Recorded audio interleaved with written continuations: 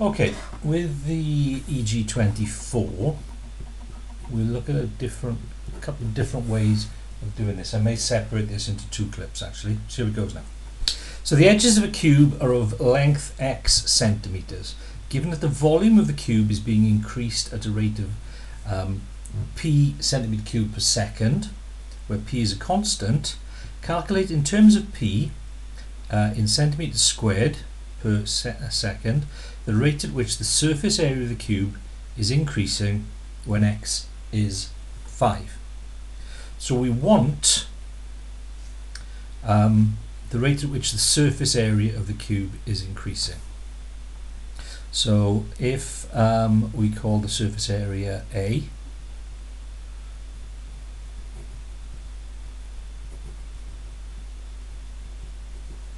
then we're looking for dA dt. So using the chain rule, we know that that's going to be dA d something times d something dt. So as far as the something is concerned, if we go back into the information that we're given here, we're given a volume.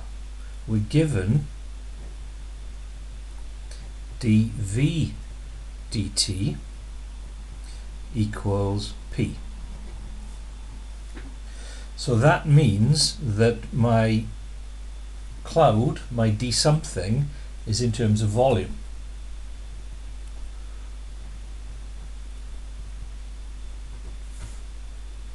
So I have dA dt equals dA dV, dV times dV dt.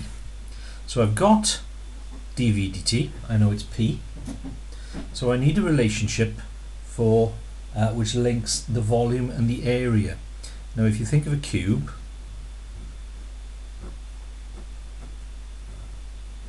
we've got lengths, widths, heights x. I've got the volume is x cubed, and the surface area in terms of x is going to be, well, each side is going to have an area of x squared, and there are 6 of them. So the area will be 6x squared. So what I need to do here is either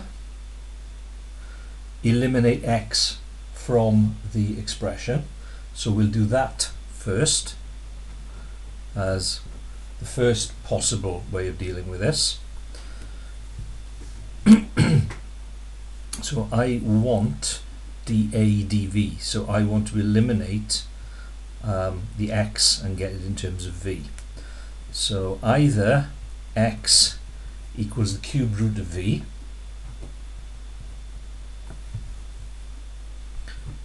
which when I then substitute into a will become 6, instead of x, v to the third squared, which is a 6v to the 2/3. Now I can differentiate that to get dA dV is 6 times 2/3 v, and when you subtract 1 from 2/3 you get minus 1/3. So dA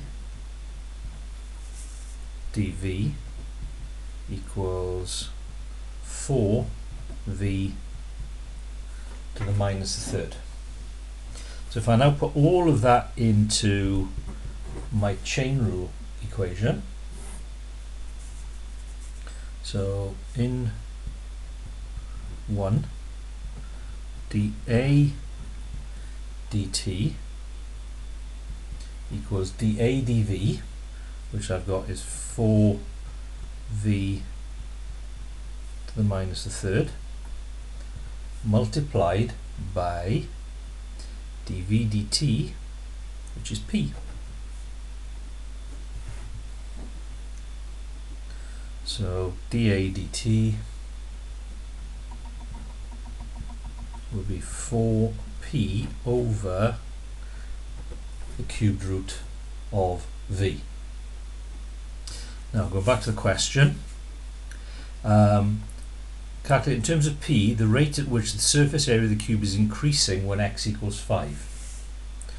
So when x equals 5,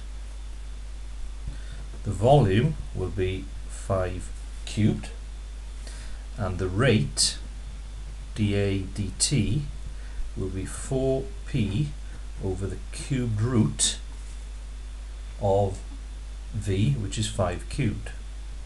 So the cube and the cube root undo each other, and you're left with 4/5 p centimeters squared per second. So that's one way of doing it. The other way of doing it, which we could have done at this point, is using our parametric work.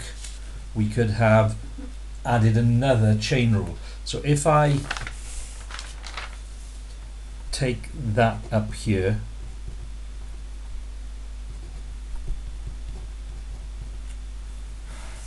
so if I want dVdA,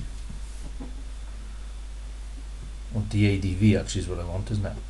So if I want dA dV, and I've got this variable x, then that's going to be dA d something times d something dV. And the third variable, cloud in this case, is going to be x. So dA dV is dA dx times dx dV. So dA dx is going to be 12x. dV dx would be 3x squared. So dx dV would be 1 over 3x squared. So therefore dA dV will be dA dx, which is 12x, times dx dV, which will be 1 over 3x squared. So that will be 4 over x. So the 3 goes into that 4 times, and that x cancels with one of those there. So dA dV is 4 over x. So going back to where we started in 1, dA dt equals dA dV, which we now know is 4 over x, multiplied by dV dt, which we know is p. So that's going to be 4p over x, and then at the particular instant where x equals 5, dA dt would be 4p over 5, which is what we arrived at the other way. So there's more than one way of skinning the cat as far as that question is concerned. Sometimes that's the case, other times it isn't. Both ways are equally feasible, and neither of them are particularly challenging.